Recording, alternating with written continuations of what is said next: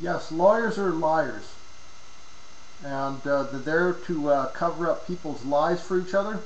The thing is, when one lawyer lies, then they backtrack and they go to the law society and they try to back each other's lies up, and then they just, you know, they say, well, you lie for me and I'll lie for you and I'll tell that lie to cover for that lie, but you know what, I've got a whole pack of lies that I'm going to expose them with. Like, for example, here I've got this letter here from Kathleen Linton. You know, I wanted to, you know, she was doing like an evaluation. Kathleen Linton from Edmonton, Alberta. She, you know, wrote a bunch of lies in this. She said that, we're going to read this here just quickly. She said that, in my opinion, the appeal has little chance of success. The trial judge did not make a reviewable error. There was a palpable error. I was actually ambushed. It says the client does not understand or willfully blind to the fact that he was the plaintiff in the action. He chose to represent himself and chose which evidence to call. His sole argument rests on the claim that his ex-wife ambushed me, or ambushed him. Well, the thing is, Kathleen Linton, you wouldn't listen to me. You wouldn't, you know, you talked. The defendant provided at trial email communication prepared by the client and sent to her, who set out distribution of the property. And the thing is, it does not set out distribution of the property. It just sets up, all those emails that I sent to my ex-wife are all propositional. That my ex-wife did not accept. She never accepted any of the propositions. It does not, you know, like, the thing is, because she had possession of one property, because she had, like, she made false allegations against me.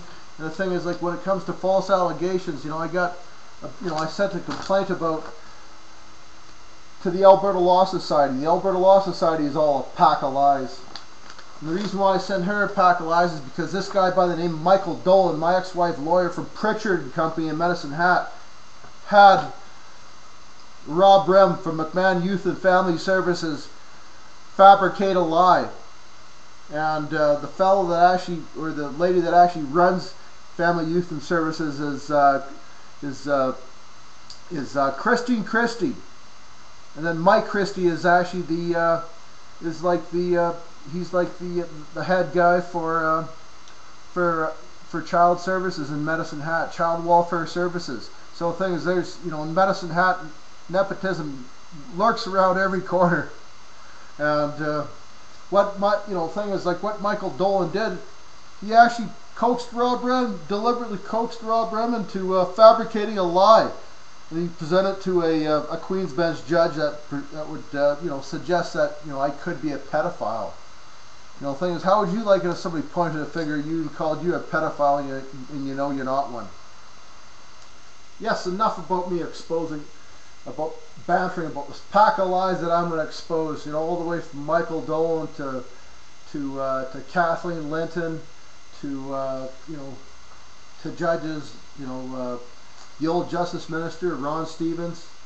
He actually sent me some lies. So that's why Allison, the other Justice Minister, they're all lawyers, and she has to cover for that lawyer. The thing is, so they all have to cover for each other, because, oh yeah, we got to make something wrong even when it's right, because we can't discredit our legal system. It's a legal system. It's not a system of justice, and it's all about a pack of lies. Anyways, on with Exhibit Q. We'll go on to Exhibit Q, an email dated November 19th, 2003. In this email, did you not state, now I'm going to want far more than 9,000 UK? I don't recall the emails because I lost my computer back before then. I don't recall any emails. I have no way of confirming it either. So then on that same email, you don't recall stating that I'm going to have to sell the medicine at home? I don't recall. I did not answer this question regarding Exhibit Q properly because Justice Karen Horner and Rhonda Sails ambushed me with fresh new exhibits. Exhibits M to R. Exhibits I knew nothing about. Exhibits M to R could not be adduced into trial pursuant to Alberta Rule Court 158, subsection 1E.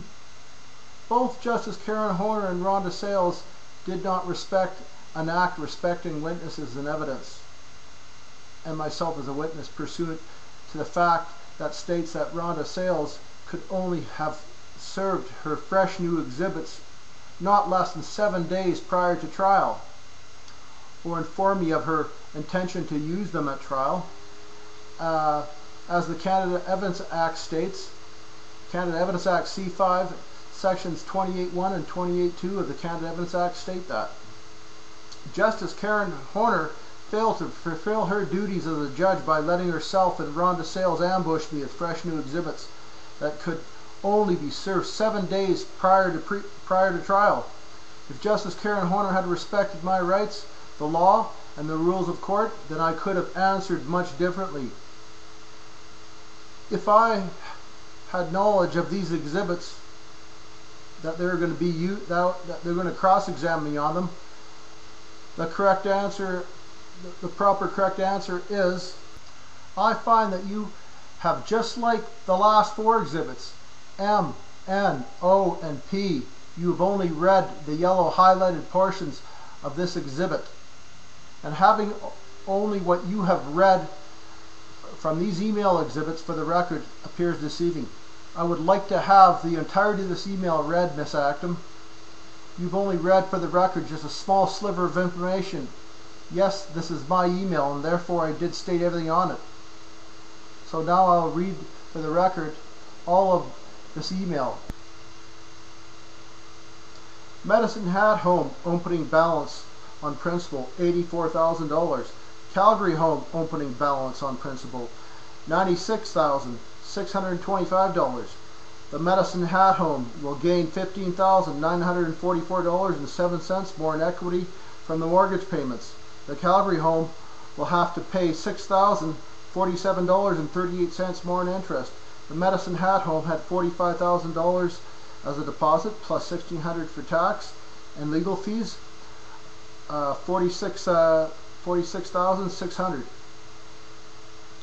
Then I received the check to conclude the Calgary Home deal, $35,900. That is a difference of $10,700. I think you are not going to like what. Okay, we'll do it again.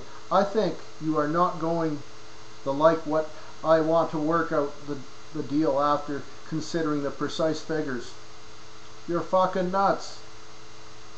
So we don't have to let the lawyer take us for a ride and commence divorce action and matrimonial property action. I have decided that the way to go, that's the way to go, because I am gonna want far more than $9,000, you pig. Here's what I want firm to conclude the deal. $16,345.72. Cough it up very soon, or let's both lose.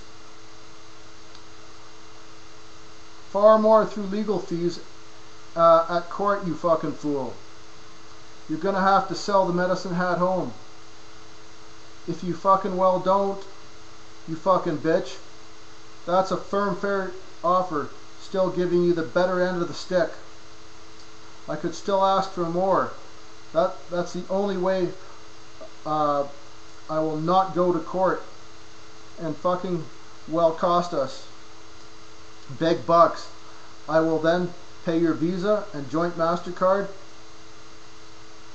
and your half of the Redcliffe taxes you'd paid. Fuck off. That's the end of the email. Okay, now I'm going to answer the question. Miss Acton, yes, this is my email, and it's a proposal I made to you, a proposal that you did not accept. All I was seeking was a fair 50-50 split on matrimonial and offering to pay the Redcliffe home taxes as well as paying your Visa and our joint MasterCard. Once again, for the record, this was a fair deal. I made to you, Miss Acton, an offer that you did not accept.